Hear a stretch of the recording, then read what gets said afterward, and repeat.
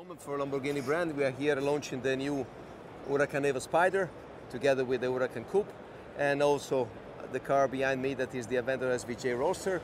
We are presenting new content with the Euro, so great vibes in the Lamborghini stand here in Geneva. It's a brand of emotion, it's a matter of being cool, it's a matter of being young, it's a brand of being dynamic, and that's what we are and who we are today. 2019 is another step of evolution. Last year we had a world record of sales of 5,700. This year we're going to be, I would say, much close to 8,000 cars. So it's another step of big growth.